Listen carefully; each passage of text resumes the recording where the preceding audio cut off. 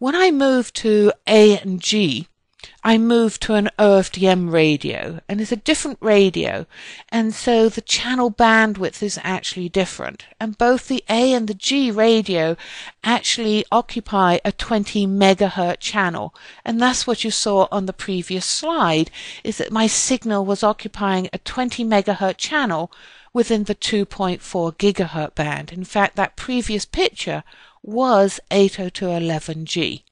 So 802.11g is defined to operate in the 2.4 gigahertz band and occupy a 20 megahertz channel. 802.11a is the same effective radio as G, is still an OFDM radio, occupies 20 megahertz, but is deployed in the 5 gigahertz band. And as we now know, if I'm deployed in a higher frequency, my signal doesn't propagate as far. We just talked about that a moment ago.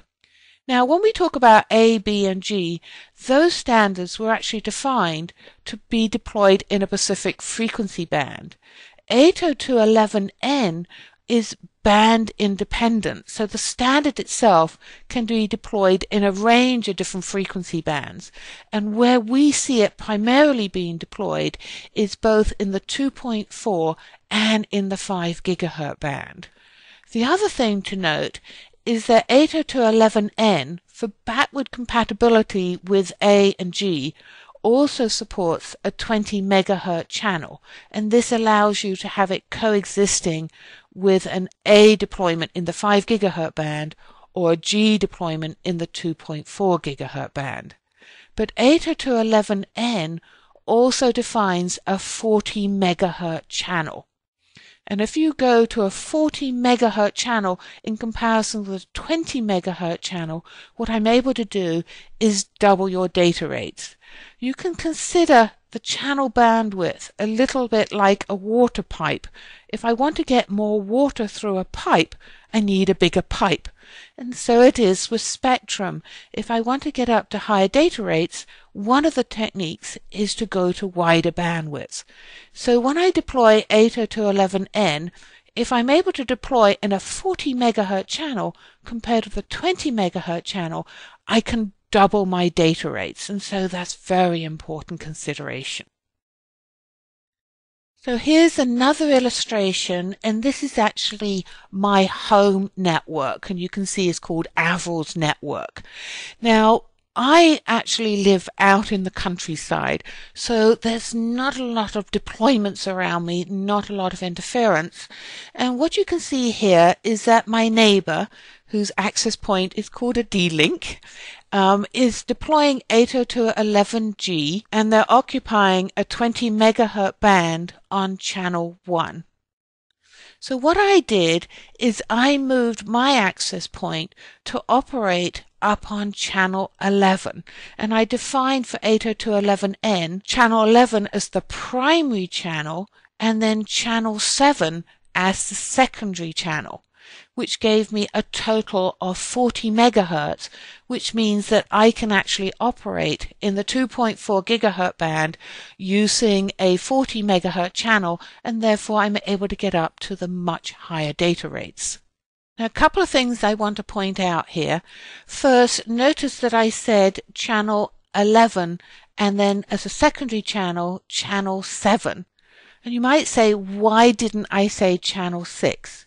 And the reason is, remember earlier I told you that the channel separation between channel 6 and channel 11 was 25 megahertz. Well, here what I'm trying to deploy is two adjoining 20 megahertz channels. I don't want a gap between them.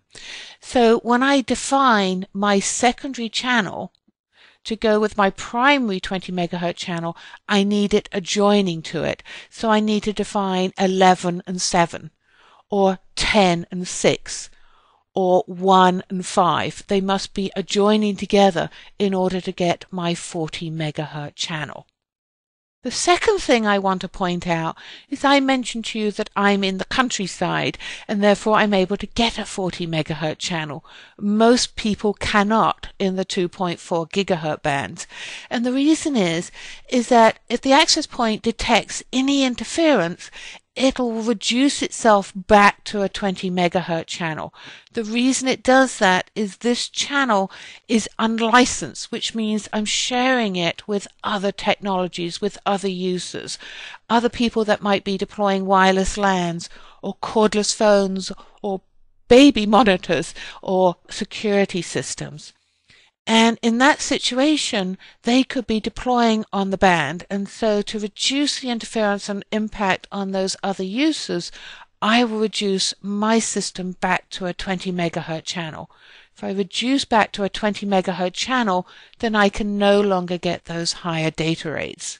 This is why people say when you're deploying 802.11n and you're deploying in the 2.4 gigahertz band, you very seldom can be able to deploy at the higher data rates and use a 40 megahertz channel. And so they recommend that if you want to get up to the higher data rates, then you should move up to the 5 gigahertz band. Now, to explain why, we have this slide here. And you can see on this illustration the reason why the 5 gigahertz band is so much more advantageous for deploying 40 megahertz channels is simply that I have much more spectrum. So in the 2.4 gigahertz band in North America, you saw that I had 79 megahertz of spectrum. Whereas here in the 5 gigahertz band, I have significantly more spectrum. Now, the 5 gigahertz band in the United States is divided up in what we call the Uni 1, Uni 2, Uni 2 Extended, and the Uni 3 bands. And we'll talk more about that a little bit later on. But you can see here in the Uni 1 band, I've got 100 megahertz of spectrum, and it's broken up into 4 20 megahertz channels. So if I was deploying 802.11n and wanting to use 40 megahertz, I would deploy my primary channel on channel maybe 36 and my secondary one on channel 40. And then an adjoining access point I would deploy on channel 44 as the primary and channel 48 as the secondary. And so I would go on using the Uni 2 band, which has another 4 20 megahertz channels. If I go to the extended Uni 2 band, that has 11 20 megahertz channels that I can use. And then the Uni 3 band, which is really for deployments outside, has yet another 4 20 megahertz channels. So you can see I can really deploy a lot more 40 megahertz channels, and my chances are of other users interfering with me is a lot less than if I'm deploying in the 2.4 gigahertz band. So again, 802.11n deployments up at the very high data rates, typically what you want to do is move to the 5 gigahertz band simply because there's so much more spectrum available. So now we have a grasp of the spectrum and the channel bandwidths. What I want to talk a little bit is about deployment of access points and how we do our frequency planning. And I mentioned to you one of the biggest decisions you're going to make is, here's my access point and what frequency and what channel do I deploy that access point on. Now in this illustration I'm looking at the 2.4 gigahertz band, and remember I have 3 non-overlapping channels. So when I'm looking at a large area that I want to get Wi-Fi deployment on, such as that hotel example, maybe this is an office or a manufacturing site, what I'm going to do is I'm literally going to think about deploying my cells with those non-overlapping channels. And you can see here that I'm using what's referred to in the industry as a 1 in 3 frequency reuse plan. And so I'm reusing channel 1 some distance away. So those are the cells that you can see indicated here in blue. And what I'm trying to do here is to make sure that 2 access points that are deployed on the same channel do not overlap.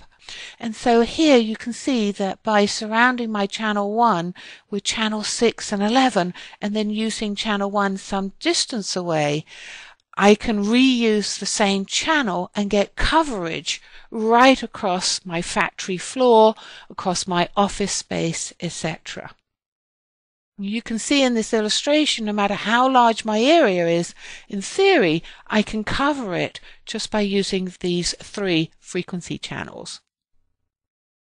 So let's now take a closer look at reusing those frequencies. And in this illustration, you can see that I've got 2 access points, both deployed on channel 6.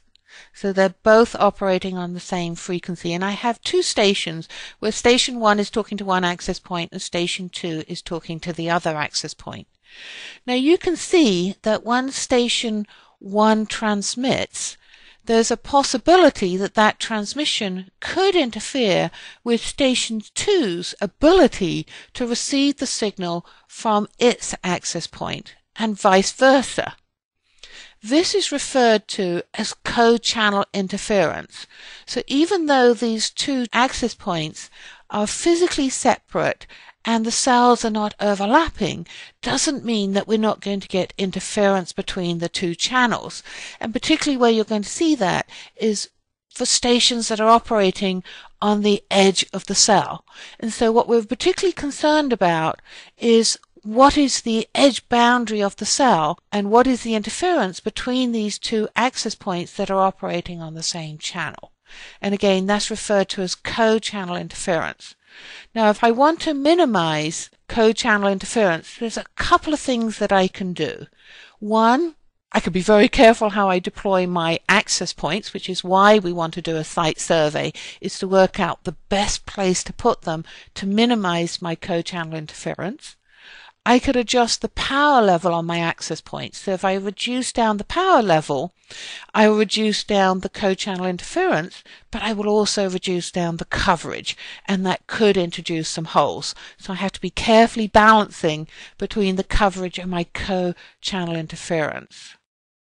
Of course, if I was deploying in the 5 GHz band, I've got many more channels to use. So instead of doing a 1 in 3 frequency reuse plan, perhaps I can use a 1 in 4 frequency reuse plan and keep my cells much further apart. Once we've decided, we're going to deploy in this frequency band on these channels, then one of the big questions becomes, how much should these overlap? And I want to make sure that I have no holes in coverage, but I don't want to have too much overlap because it's going to cause too much co-channel interference. Now, if you're doing data, you typically want to have your cell overlapping about 10 to 15%. If you're doing voice, about 20%. And here I'm talking about the 2.4 GHz band. Voice is normally about 15% up in the 5 GHz band, and I'll explain that later. So let's talk about why voice and data have different overlapping channel requirements. With data, if I'm using the TCP IP protocol, then any lost packets will be retransmitted.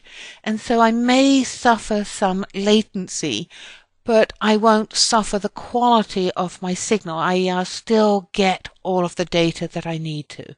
With voice, I'll be using the UDP IP protocols, and UDP does not retransmit lost packets. And so it's very important that I minimize the risk that I don't have coverage. And so I want to have my cells overlapping more in order to ensure the high reliability of my connection. Now, of course, if my voice has a higher overlapping cells, then what I will suffer is I'll suffer a greater degree of co-channel interference. And again, site planning becomes absolutely critical because you have to balance it between making sure you have enough overlapping coverage to maintain a quality voice call, but enough channel separation not to suffer significant co-channel interference and degrade the performance